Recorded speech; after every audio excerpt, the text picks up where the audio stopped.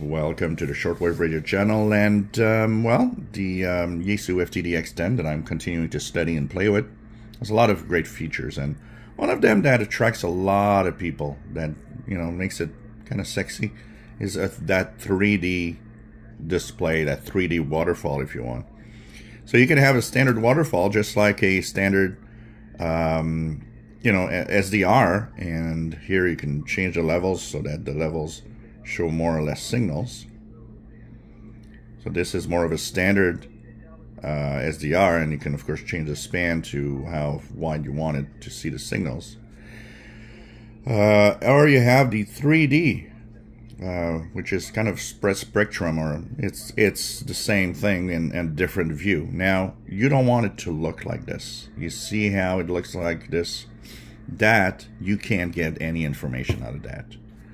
When you press to get the menu, you go into the level on the upper left. You make sure that that's what's chosen. You'll see here on the upper right that it says you're set to change level.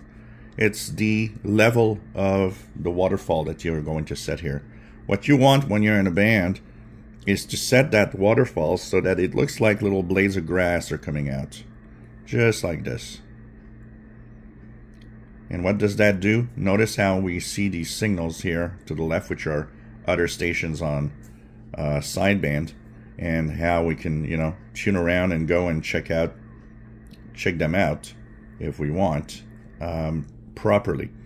So what you want to have is just blades of grass, barely. Whoops! I just pressed a button that I don't want to press. Back. So you want to have that level to just have barely blades of grass, nothing more, because that's what's going to give you a proper display of what you see on your screen. So when you go and check it out, so here there's a signal. I'm going to go and check that out. We're now out of the hand bands, of course. And this WBCQ here, which is off frequency.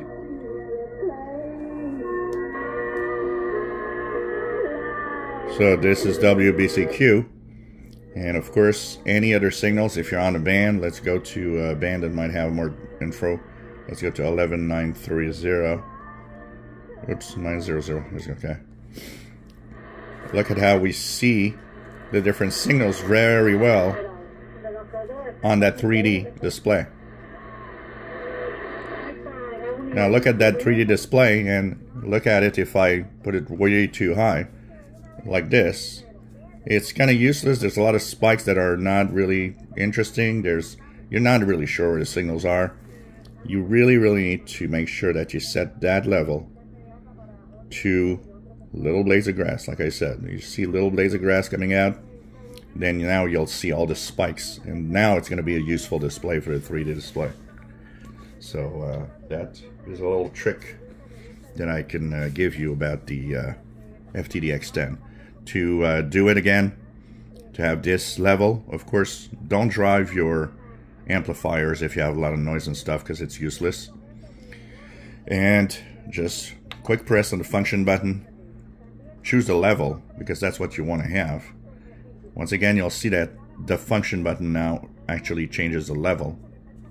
Just make sure that you change that to minimal.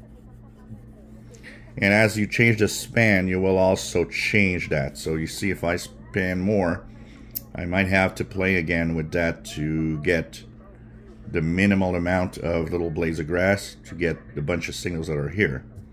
So depending on the span that you're going to choose to see, you will have to change that on... Yes, Mr. Paul is meowing at me. So that's how you're going to use that 3D display to be useful, of course. If you enjoy my videos, please subscribe, give us thumbs up. Thank you for watching.